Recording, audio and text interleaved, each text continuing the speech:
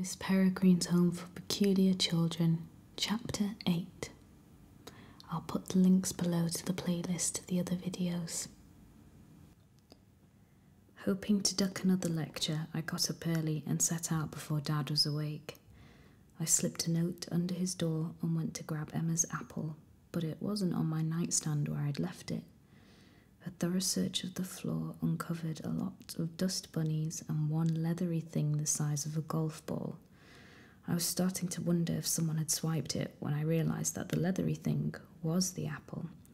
At some point during the night, it had gone profoundly bad, spoiling like I've never seen fruit spoil. It looked as though it had spent a year locked in a food dehydrator.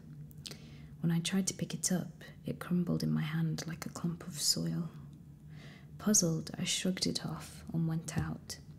It was pissing rain, but I soon left grey skies behind for the reliable sun of the loop. This time, however, there were no pretty girls waiting for me on the other side of the Carn, or anyone for that matter. I tried not to be too disappointed, but I was, a little. As soon as I got to the house, I started looking for Emma, but Miss Peregrine intercepted me before I'd even made it past the front hall. "A word, Mr. Portman," she said, and led me into the privacy of the kitchen, still fragrant from the rich breakfast I'd missed. I felt like I'd been summoned to the principal's office. Miss Peregrine propped herself against the giant cooking range. "Are you enjoying your time with us?" she said. I told her I was, very much. "That's good," she replied, and then her smile vanished. "I understand you had a pleasant afternoon with some of my wards yesterday, and a lively discussion as well." "It was great. They're all really nice. I was trying to keep things light, but I could tell she was winding me up for something." "Tell me," she said, "how would you describe the nature of your discussion?" I tried to remember. "I don't know. We talked about lots of things. How things are, how they are where I'm from, where you're from." "Right. And do you think it's wise to discuss events in the future with children from the past?" "Children? Is that really how you think of them?" I regretted saying this even as the words were passing my lips. "It is how they regard themselves as well," she said testily. "What would you call them?" Given her mood, it wasn't subtlety I was prepared to argue. "Children, I guess." "Indeed. Now, as I was saying," she said, emphasizing her words with little clever chops of her hand on the range, "do you think it's wise to discuss the future with children from the past?" I decided to go out on a limb. "No?" "Ah, but apparently you do. I know this because last night at dinner we were treated by Hugh to a fascinating disquisition on the wonders of 21st century telecommunications technology." Her voice dripped with sarcasm. "Did you know that when you send a letter in the 21st century, it can be received almost instantaneously?" "I think you're talking about email." "Well, Hugh knew all about it." "I don't understand," I said. "Is that a problem?" She unleaned herself from the range and took a limping step toward me. Even though she was a full foot shorter than I was, she still managed to be intimidating. "As an Imbrine, it is my sworn duty to keep those children safe, and above all, that means keeping them here, in the loop, on this island." "Okay. Yours is a world they can never be a part of, Mr. Portman, so what's the use in filling their heads with grand talk about the exotic wonders of the future? Now you've got half the children begging for a jet airplane trip to America, and the other half dreaming of the day when they can own a telephone computer like yours." "I'm sorry, I didn't realise. This is their home. I've tried to make it as fine a place as I could, but the plain fact is they cannot leave, and I'd appreciate it if you didn't make them want to." "But why can't they?" She narrowed her eyes at me for a moment and then shook her head.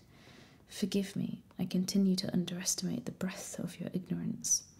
Miss Peregrine, who seemed to be constitutionally incapable of idleness, took a saucepan from the stove-top and began scouring it with a steel brush. I wondered if she was ignoring my question or simply weighing how best to dumb down the answer. When the pan was clean, she clapped it back on the stove and said, "They cannot linger in your world, Mr. Portman, because in a short time they would grow old and die." "What do you mean, die?" I'm not certain how I can be more direct. They'll die, Jacob. She spoke tersely, as if wishing to put the topic behind us as quickly as possible. It may appear to you that we've found a way to cheat death, but it's an illusion. If the children loiter too long on your side of the loop, all the many years from which they have abstained will descend upon them at once in a matter of hours. I pictured a person shrivelling up and crumbling to dust like the apple on my nightstand. That's awful, I said, with a shudder. The few instances of it that I've had the misfortune to witness are among the worst memories of my life, and let me assure you, I've lived long enough to see some truly dreadful things. Then it's happened before. To a young girl under my own care, regrettably, a number of years ago. Her name was Charlotte. It was the first and last time I ever took a trip to visit one of my sister inbreeds. In that brief time, Charlotte managed to evade the other children who were minding her and wander out of the loop. It was 1985 or 86 at that time, I believe. Charlotte was roving blithely about the village by herself when she was discovered by a constable. When she couldn't explain who she was or where she'd come from, not to his liking anyhow, the poor girl was shipped off to a child welfare agency on the mainland. It was 2 days before I could reach her, and by that time she'd aged 35 years. I think I've seen her picture, I said, a grown woman in little girl's clothes. Miss Peregrine nodded somberly. She never was the same after that, not right in the head. What happened to her? She lives with Miss Nightjar now. Miss Nightjar and Miss Thrush take all the hard cases. But it's not as if they're confined to the island, is it? I asked. Couldn't they still leave now, from 1940? Yes, and begin aging again as normal, but to what end? To be caught up in a ferocious war? To encounter people who fear and misunderstand them? And there are other dangers as well. It's best to stay here. What other dangers? Her face clouded as if she regretted having brought it up. Nothing you need to concern yourself with. Not yet, at least. With that, she shooed me outside. I asked her again what she meant by other dangers, but she shut the screen door in my face. Enjoy the morning, she chirped, forcing a smile. Go find Miss Bloom. I'm sure she's dying to see you. And she disappeared into the house. I wandered into the yard, wondering how I was supposed to get the image of that withered apple out of my head. Before long, though, I did. It's not that I forgot. It just stopped bothering me. It was the strangest thing. Resuming my mission to find Emma, I learned from Hugh that she was on a supply run to the village, so I settled under a shade tree to wait. Within 5 minutes, I was half asleep in the grass, smiling like a dope, wondering serenely what might be on the menu for lunch. It was as if just being here had some kind of narcotic effect on me, like the loop itself was a drug, a mood enhancer and a sedative combined, and if I stayed too long, I'd never want to leave. If that were true, I thought, it would explain a lot of things, like how people could live the same day over and over for decades without losing their minds. And yes, it was beautiful, and life was good, but if every day were exactly alike, and if the kids really couldn't leave, as Miss Peregrine had said, then this place wasn't just a heaven, but a kind of prison too. It was just so hypnotizingly pleasant that it might take a person years to notice, and by then it would be too late. Leaving would be too dangerous. So it's not even a decision, really. You stay. It's only later, years later, that you begin to wonder what might have happened if you hadn't. I must have dozed off, because around mid-morning I awoke to something nudging my foot.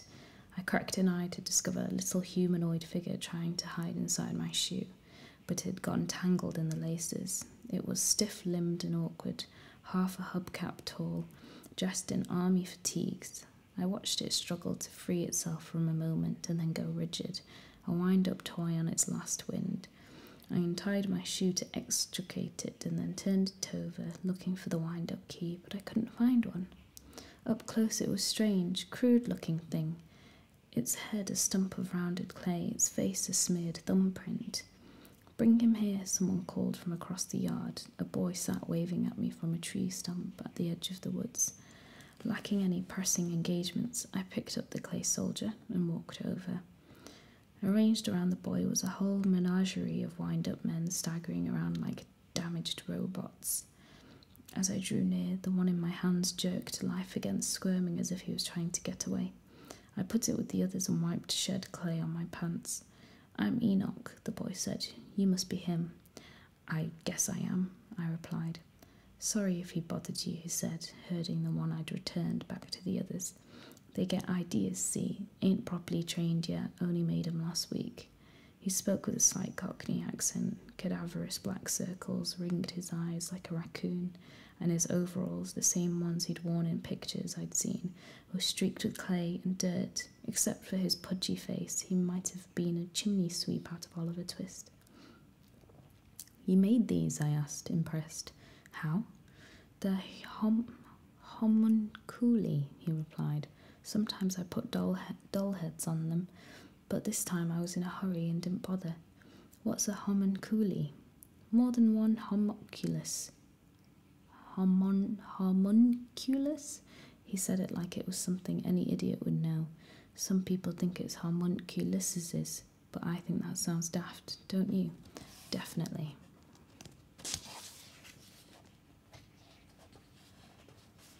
The clay soldier I'd returned began wandering again with his foot. Enoch nudged it back towards the group. They seemed to be going haywire, colliding with one another like excited atoms. "Fight, you Nancies," he commanded, which is when I realised they weren't simply bumping into one another, but hitting and kicking. The errant clay man wasn't interested in fighting, however, and when he began to totter away once more, Enoch snatched him up and snapped off his legs. "That's what happens to deserters in my army," he cried, and tossed the crippled figure into the grass, where it writhed grotesquely as the others fell upon it. "Do you treat all your toys that way?" "Why?" he said. "Do you feel sorry for them?" "I don't know. Should I?" "No, they wouldn't be alive at all if it wasn't for me." I laughed and Enoch scowled at me. "What's so funny?" "You made a joke." "You are a bit thick, aren't you?" he said. "Look here." He grabbed one of the shoulders and stripped off his clothes. Then with both hands he cracked it down the middle and removed its sticky chest, a tiny convulsing heart. The soldier instantly went limp. Enoch held the heart between his thumb and forefinger for me to see. "It's from a mouse," he explained. "That's what I can do. Take the life of one thing and give it to another, either clay like this or something that used to be alive but ain't anymore." He tucked the stilled heart into his overalls. "Soon I figure out how to train them properly. I'll have a whole army like this, only they'll be massive." And he raised an arm up over his head to show me just how massive. "What can you do?" he said. "Me? Nothing really. I mean, nothing special like you." "Pity," he replied. "Are you going to come live with us anyway?" He didn't say it like he wanted me to exactly, he just seemed curious. "I don't know," I said. "I hadn't thought about it." That was a lie, of course. I had thought about it, but mostly in a daydreaming sort of way. He looked at me suspiciously. "But don't you want to?" "I don't know yet." Narrowing his eyes, he nodded slowly, as if he'd just figured me out. Then he leaned in and said, under his breath, "Emma told you about Raid the Village, didn't she?" "Raid the what?" He looked away. "Oh, it's nothing, just a game some of us play." I got the distinct feeling I was being set up. "She didn't tell me," I said. Enoch scooted toward me on the stump. "I bet she didn't," he said. "I bet there's a lot of things about this place she wouldn't like you to know." "Oh yeah? Why?" "'Cause then you'll see it's not as great as everybody wants you to think, and you won't stay." "What kinds of things?" I asked. "Can't tell," he said, flashing me a devilish smile. "I could get in big trouble." "Whatever," I said. "You brought it up." I stood to go. "Wait," he cried, grabbing my sleeve. "Why should I, if you're not going to tell me anything?" He rubbed his chin judiciously. "It's true, I ain't allowed to say anything, but I reckon I couldn't stop you if you was to go upstairs and have a look in the room at the end of the hall." "Why?" I said. "What's in there?" "My friend Victor. He wants to meet you. Go up and have a chat." "Fine," I said. "I will." I started toward the house and then heard Enoch whistle. He mimed running a hand along the top of the door. "The key," he mouthed. "What do I need a key for if someone's in there?" He turned away, pretending not to hear. I sauntered into the house and up the stairs like I had business there and didn't care who knew it. Reaching the second floor unobserved, I crept to the room at the end of the hall and tried the door. It was locked. I knocked, but there was no answer. Glancing over my shoulder to make sure no one was watching, I ran my hand along the top of the door frame. Sure enough, I found a key. I unlocked the door and slipped inside. It was like any other bedroom in the house, but there was a dresser, a wardrobe, a vase of flowers on a nightstand. The late morning sun shone through drawn curtains the colour of mustard, throwing such yellow light everywhere that the whole room seemed encased in amber. Only then did I notice a young man lying in the bed, his eyes closed and mouth slightly open, half hidden behind a lace curtain. I froze, afraid I'd wake him. I recognised him from Miss Peregrine's album, though I hadn't seen him at meals or around the house, and we'd never been introduced. In the picture he'd been asleep in bed, just as he is now. Had he been quarantined, infected with some sleeping sickness? Was Enoch trying to get me sick too? "Hello," I whispered. "Are you awake?" He didn't move. I put a hand on his arm and shook him gently. His head lolled to one side.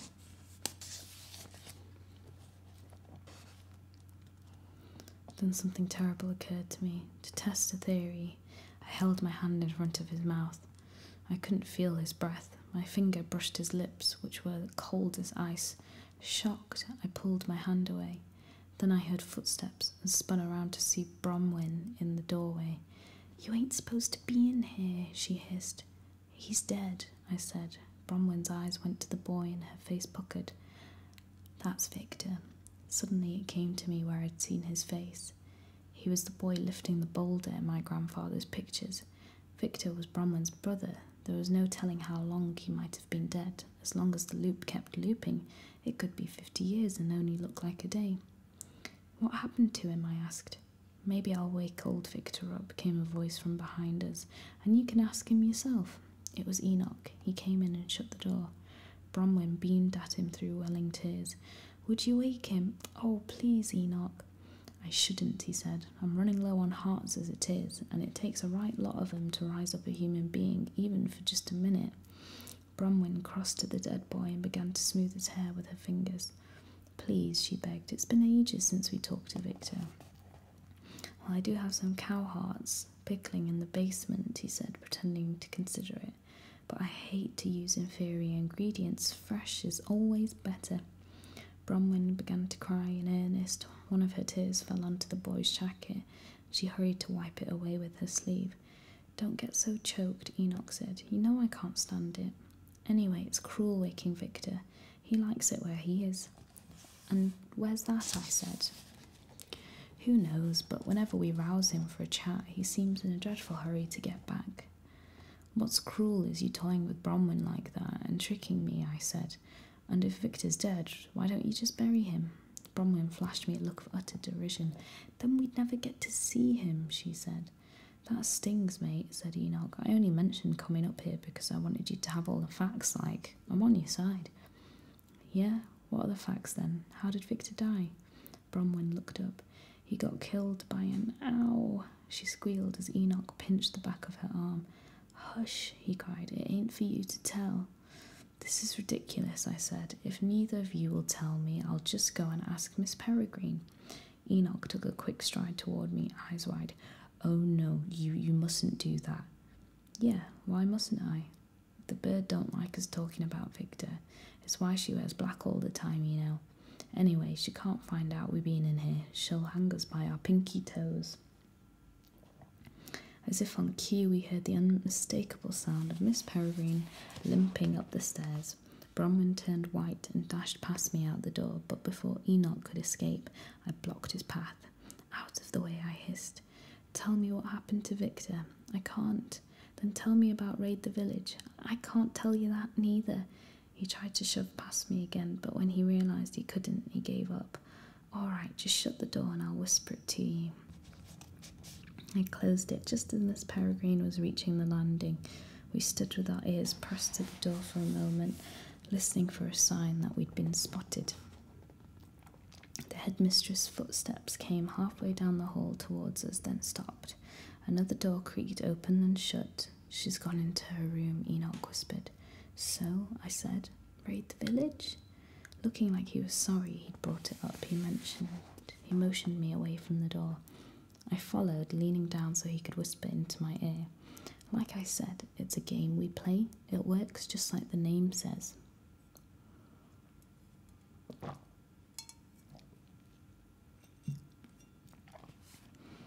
You mean you actually raid the village? Smash it up, chase people around, take what we like, burn things down. It's all a good laugh. But that's terrible. We got to practice our skills somehow, don't we? In case we ever need to defend ourselves. Otherwise we'd get rusty. Plus there's rules. We ain't allowed to kill anybody, just scare them up a bit like. And if someone does get hurt, well, they're back right as rain the next day and don't remember anything about it. Does Emma play too? Nah, she's like you, says it's evil. Well, it is. He rolled his eyes. You two deserve each other. What's that supposed to mean? He rose up to his full 5'4" height and poked a finger into my chest. It means you better not get all high and mighty with me, mate, because if we didn't raid the damned village once in a while, most of this lot would have gone off their heads ages ago. He went to the door and put his hand on the knob and then turned back to face me. And if you think we're wicked, wait till you see 'em. Them who? What the hell is everyone talking about? He held up one finger to shush me, then went out. I was alone again. My eyes were drawn to the body on the bed. What happened to you, Victor? Maybe he'd gone crazy and killed himself. I thought I'd gotten so sick of this cheerful but futureless eternity that he'd guzzled rat poison or taken a dive off a cliff, or maybe it was them, those other dangers Miss Peregrine had alluded to. I stepped into the hall and had just started toward the stairs when I heard Miss Peregrine's voice behind a half-closed door. I dove into the nearest room and stayed hidden until she'd limped past me and down the stairs. Then I noticed a pair of boots at the front of a crisply made bed. Emma's boots. I was in her room, her bedroom. Along one wall was a chest of drawers, and a mirror on the other, a writing desk with a chair tucked underneath. It was the room of a neat girl with nothing to hide, or so it seemed, until I found a hat box just inside the closet.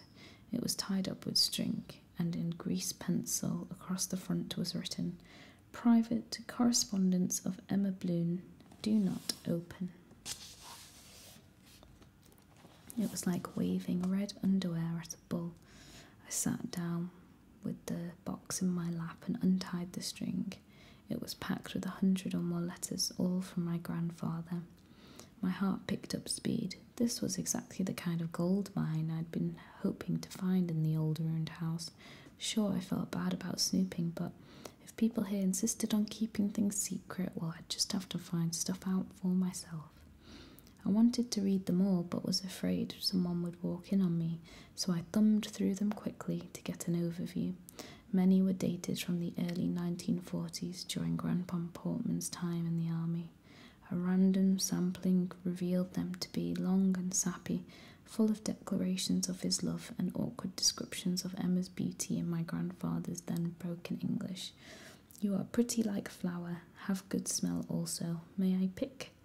In one, he'd enclosed a picture of himself posing atop a bomb with a cigarette dangling from his lips. Over time, his letters grew shorter and less frequent. By the 1950s, there was maybe one a year. The last was dated April 1963. Inside the envelope was no letter, just a few pictures. 2 were of Emma, snapshots she'd sent him that he'd sent back. The first was from early on, a joke he posed to answer his, of her peeling potatoes and pretending to smoke one of Miss Peregrine's pipes. The next one was sadder, and I imagine she'd sent it after my grandfather had failed to write for a while. The last photo, the last thing he'd ever sent her, in fact, showed my grandfather at middle age holding a little girl.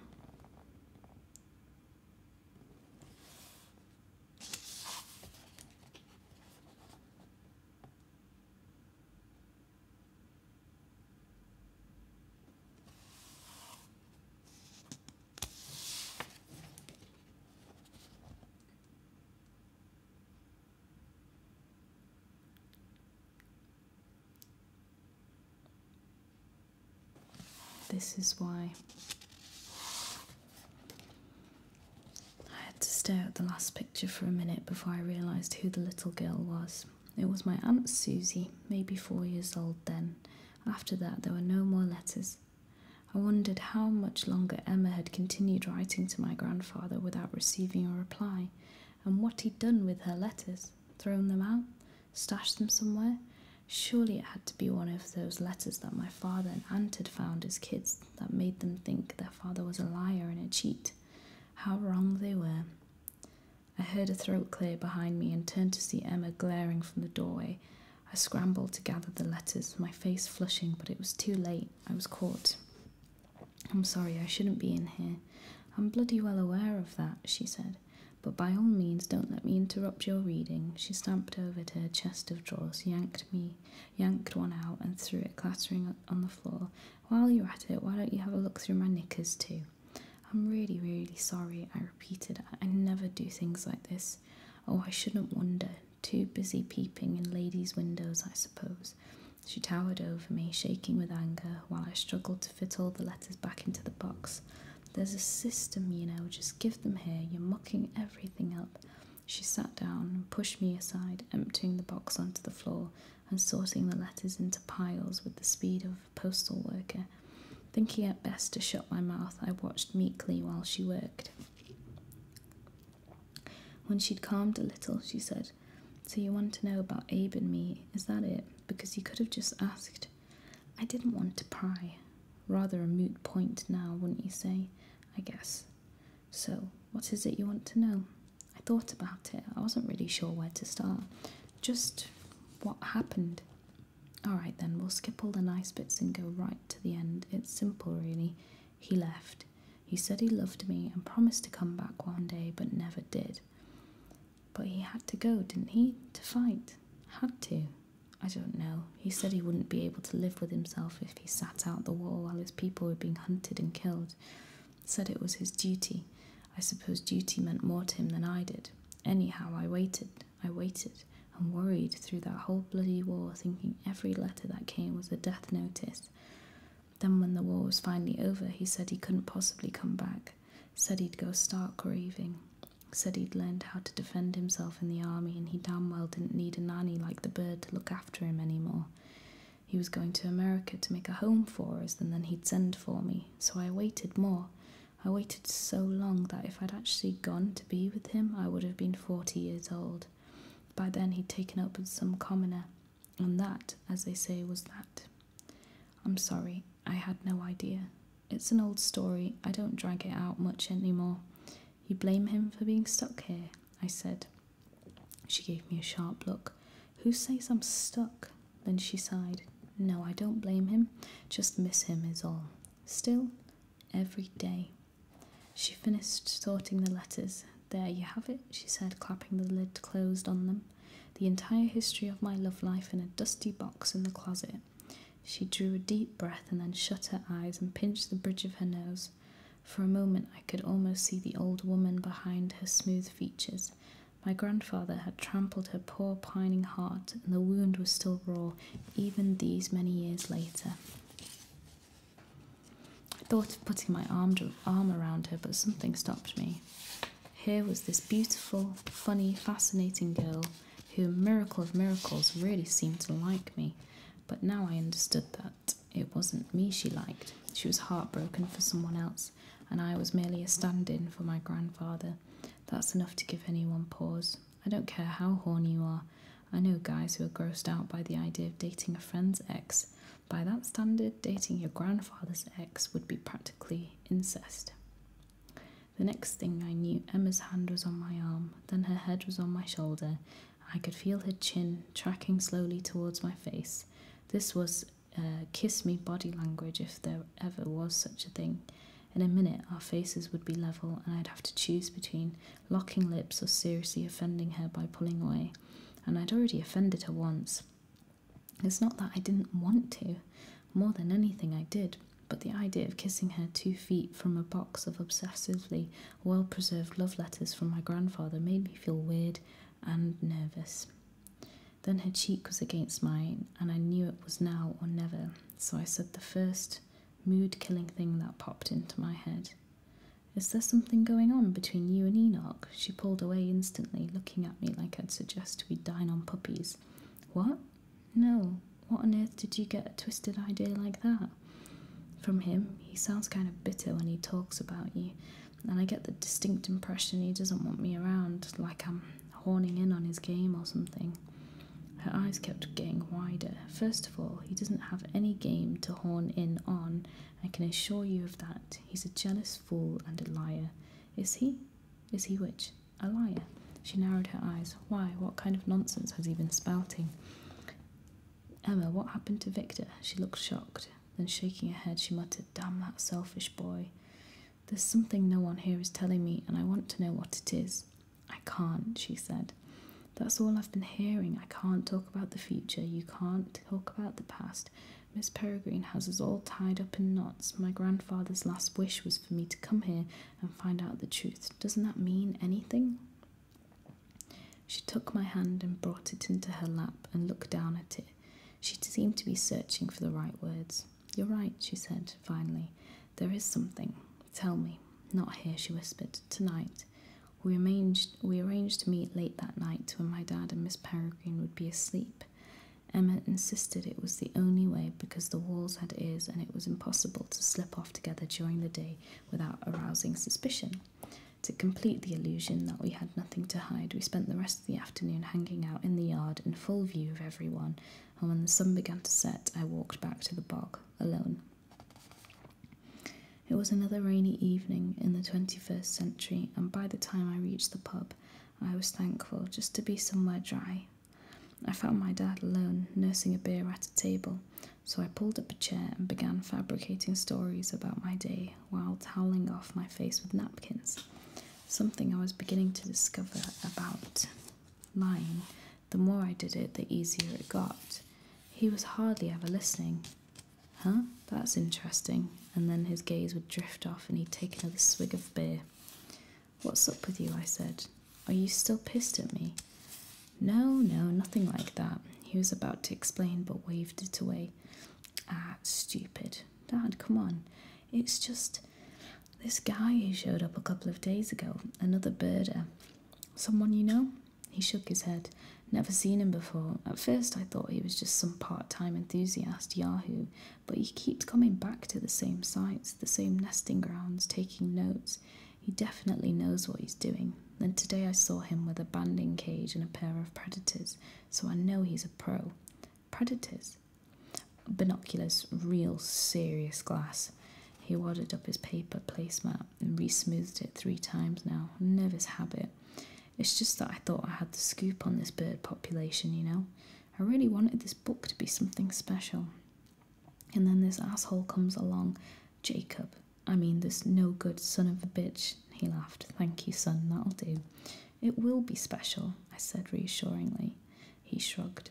I don't know. Hope so. But he didn't sound too certain. I knew exactly what was about to happen. It was part of this pathetic cycle my dad was caught in. He'd get really passionate about some project, talk about it non-stop for months, then inevitably some tiny problem would crop up and throw sand in the gears, and instead of dealing with it, he'd let it completely overwhelm him. The next thing you knew, the project would be off and he'd be on to the next one, and the cycle would start again. He got discouraged too easily. It was the reason why he had a dozen unfinished manuscripts locked in his desk, and why the birds store he tried to open with Aunt Susie never got off the ground, and why he had a bachelor's degree in Asian languages but had never been to Asia. He was 46 years old and still trying to find himself, still trying to prove he didn't need my mother's money. What he really needed was a pep talk, and that I didn't feel at all qualified to give, so instead I tried to subtly change the subject. Where's this interloper staying? I thought we had the only rooms in town. I assume he's camping, my dad replied. In this weather? It's kind of a hardcore ornithology geek thing. Roughing it gets you closer to your subjects, both physically and psychologically. Achievement through adversity and all that. I laughed. Then why aren't you out there? I said, then immediately wished I hadn't. Same reason my book probably won't happen. There's always someone more dedicated than I am. shifted awkwardly in my chair. I didn't mean it like that. What I meant was, shh, my dad stiffened, glancing furtively towards the door. Look quick, but don't make it obvious. He just walked in. I shielded my face with the menu and peeked over the top. A scruffy-looking bearded guy stood in the doorway, stamping water from his boots. He wore a rain hat and dark glasses and what appeared to be several jackets layered on top of one another, which made him look both fat and vaguely transient. I loved the homeless Santa Claus thing he's got going on, I whispered. Not an easy look to pull off very next season. He ignored me. The man bellied up to the bar and conversations around him quieted a notch or two. Kev asked what he'd like, and the man said something, and Kev disappeared into the kitchen. He stared straight ahead as he waited, and a minute later Kev came back and handed the guy a doggy bag. He took it, dropped some bills on the bar, and went to the door. Before leaving, he turned to slowly scan the room, then after a long moment he left. What do you order? My dad shouted when the door swung shut. Couple of steaks, Kev replied. Said he didn't care how they were cooked, so he got them in 10 seconds, a side rare, no complaints. People began to mutter and speculate, the volume of their conversations rising again. Raw steak, I said to my father. You gotta admit, even for an ornithologist, that's a little weird. Maybe he's a raw foodist, Dad replied. Yeah, right, or maybe he got tired of feasting on the blood of lambs. Dad rolled his eyes. The man obviously has a camp stove. He probably just prefers to cook it out in the open. In the rain? And why are you defending him anyway? I thought he was your arch nemesis. I don't expect you to understand, but it would be nice if you didn't make fun of me. And he stood up to go to the bar. A few hours later, my dad stumbled upstairs, reeking of alcohol, and flopped into his bed. He was asleep instantly, ripping out monster snores. I grabbed a coat and set out to meet Emma. No sneaking necessary. The streets were deserted and so quiet you could almost hear the dew fall. Clouds stretched thinly across the sky with just enough moonlight glowing through to light my way. As I crested the ridge, a prickly feeling crept over me, and I looked around to see a man watching me from a distant outcropping. He had his hands raised to his face and his elbows splayed out like he was looking through binoculars. The first thing I thought was, damn it, I'm caught, assuming it was one of the sheep farmers out on watch, playing detective. But if so, why wasn't he coming over to confront me? Instead, he just stood and watched, and I watched back. Finally, I figured if I'm caught, I'm caught, because whether I went back now or kept going, one way or another word of my late-night excursion would circle back to my dad. So I raised my arm in a one-finger salute and descended into the chilly fog. Coming out of the cairn, it looked like the clouds had been peeled back and the moon pumped up like a big yellow balloon, so bright I'd almost had to squint. A few minutes later, Emma caught, wading through the bog, apologising and talking a mile a minute. Oh, sorry I'm late. It took ages for everyone to get to bed. Then on my way out, I stumbled over Hugh and Fiona snogging each other's faces off in the garden. But don't worry, they promised not to tell if I didn't. She threw her arms around my neck. I missed you, she said. Sorry about before. I am too, I said, patting her back awkwardly. So let's talk. She pulled away. Not here. There's a better place, a special place. Oh, I don't know. She took my hand. Don't be that way. You'll adore it, I promise. And when we get there, I'll tell you everything. I was pretty certain it was a plot to get me to make out with her, and had I been any older or wiser, or one of those guys for whom make-out sessions with hot girls were so frequent as to be of no consequence, I might have had the emotional and hormonal fortitude to demand that we have our talk right then and there. But I was none of those things. Besides, there was the way she beamed at me, smiling with her whole self, and how a coy gesture like tucking her hair back could make me want to follow her, help her do anything she asked. I was hopelessly outmatched. I'll go, but I'm not going to kiss her, I told myself. I repeated it like a mantra as she led me across the bog. Do not kiss, do not kiss. We headed for town, but veered off towards the rocky beach that looked out onto the lighthouse. Picking our way down the steep path to the sand, Reaching the water's edge, she told me to wait and ran off to retrieve something. I stood watching the lighthouse beam wheel round and wash over everything. A million seabirds sleeping in the pitted cliffs, giant rocks exposed by the low tide, a rotted skiff drowning in the sand. When Emma came back, I saw that she had changed into her swimsuit and was holding up a pair of snorkel masks. "Oh no," I said, "no way." "You might want to strip to your skivvies," she said, looking doubtfully at my jeans and coat. "Your outfit's all wrong for swimming." "That's because I'm not going swimming. I agreed to sneak out and meet you in the middle of the night, fine, but just to talk, not to—" "We will talk," she insisted. "Underwater, in my boxers." She kicked sand at me and started to walk away, but then turned and came back. "I'm not going to attack you if that's what you're in a knit about. Don't flatter yourself." "I'm not." "Then quit mucking about. Take off those silly trousers." And then she did attack me, wrestling me to the ground and struggling to remove my belt with one hand while rubbing sand in my face with the other. "Blah!" I cried, spitting out sand. "Dirty fighter, dirty fighter."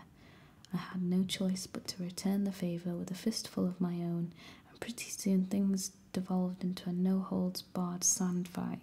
When it was over, we were both laughing and trying in vain to brush it all out of our hair. "Well, now you need a bath, so you might as well get in the damned water." "Okay, fine."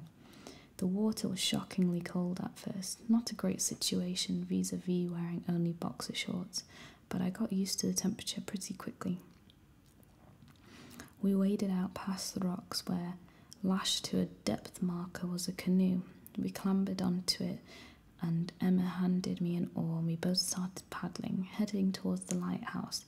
The night was warm, the sea was calm, and for a few minutes I lost myself in the pleasant rhythm of oars slapping water. About 100 yards from the lighthouse, Emma stopped paddling and stepped overboard. To my amazement, she didn't slip under the waves, but stood submerged only to her knees. "Are you on a sandbar or something?" "Nope." She reached into the canoe, pulled out a little anchor and dropped it. It fell about 3 feet before stopping with a metal clang.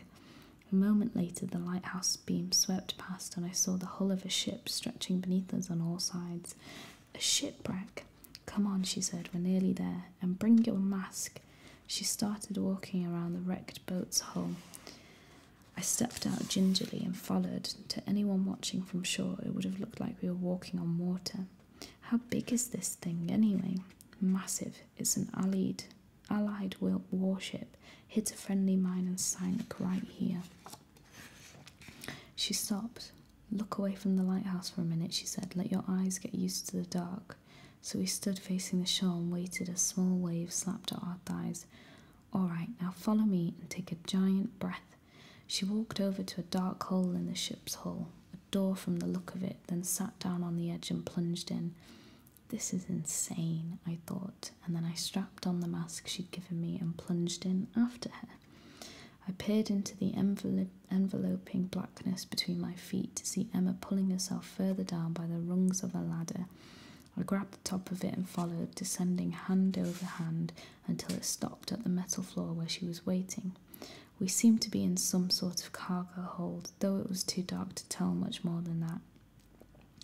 I tapped her elbow and pointed to my mouth. "I need to breathe." She patted my arm condescendingly and reached for a length of plastic tubing that hung nearby. It was connected to a pipe that ran up the ladder to the surface. She put the tube in her mouth and blew, her cheeks puffing out with the effort, then took a breath from it and passed it to me. I sucked in a welcome lungful of air. We were 20 feet underwater, inside an old shipwreck, and we were breathing. Emma pointed at a doorway in front of us, little more than a black hole in the murk. I shook my head. "Don't want to," but she took my hand as though I were a frightened toddler and led me toward it, bringing the tube along. We drifted through the doorway into total darkness. For a while we just hung there, passing the breathing tube between us. There was no sound but our breaths bubbling up and obscure thuds from deep inside the ship, pieces of the broken hull knocking in the current. If I'd shut my eyes, it wouldn't have been any darker. We were like astronauts floating in a starless universe. But then a baffling and magnificent thing happened. One by one, the stars came out, here and there a green flash in the dark. I thought I was hallucinating, but then more lit up and still more until a whole constellation surged around us, like a million green twinkling stars lighting our bodies, reflecting in our masks. Emma held out a hand and flicked her wrist, but rather than producing a ball of fire, her hand glowed a scintillating blue. The green stars coalesced around it, flashing and whirling, echoing her movements like a school of fish, which I realised is just what they were. Mesmerised, I lost all track of time. We stayed there for what seemed like hours, though it was probably only a few minutes. Then I felt Emma nudge me, and we retreated through the doorway and up the ladder, and when we broke the surface again, the first thing I saw was the great bold stripe of the Milky Way painted across the heavens.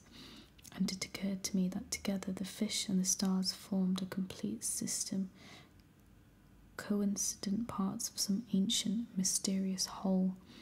We pulled ourselves onto the hull and took off our masks. For a while we just sat like that, half submerged, thighs touching, speechless. "What were those?" I said finally. "We call them flashlight fish. I've never seen one before." "Most people never do," she said. "They hide." "They're beautiful." "Yes, and peculiar." Emma smiled.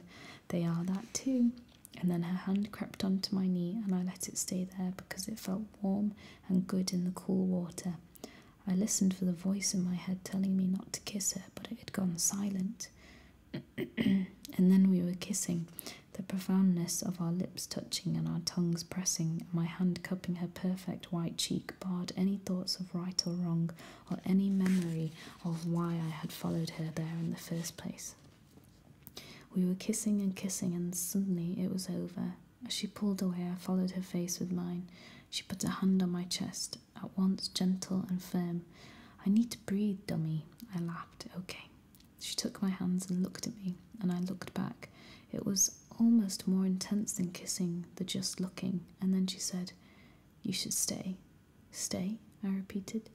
"Here with us." The reality of her words filtered through, and the tingly magic of what had just happened between us numbed out. "I want to, but I don't think I can." "Why not?" I considered the idea, the sun, the feast, the friends, and the sameness, the perfect, identical days. You can get sick of anything if you have too much of it, like all the petty luxuries my mother bought and quickly grew bored with. But Emma, there was Emma. Maybe it wasn't so strange what we could have. Maybe I could stay for a while and love her and then go home. But no, by the time I wanted to leave it'd be too late. She was a siren. I had to be strong. "It's him you want, not me. I can't be him for you." She looked away, stung. "This isn't why you should stay. You belong here, Jacob." "I don't. I'm not like you." "Yes, you are," she insisted. "I'm not. I'm common, just like my grandfather." Emma shook her head. "Is that really what you think? If I could do something spectacular like you, don't you think I would have noticed by now?" "I'm not meant to tell you this," she said, "but common people can't pass through time loops." I considered this for a moment, but couldn't make sense of it. "There's nothing peculiar about me. I'm the most average person you'll ever meet." "I doubt that very much," she replied. "Abe had a rare and peculiar talent, something almost no one else could do." And then she met my eyes and said, "He could see the monsters."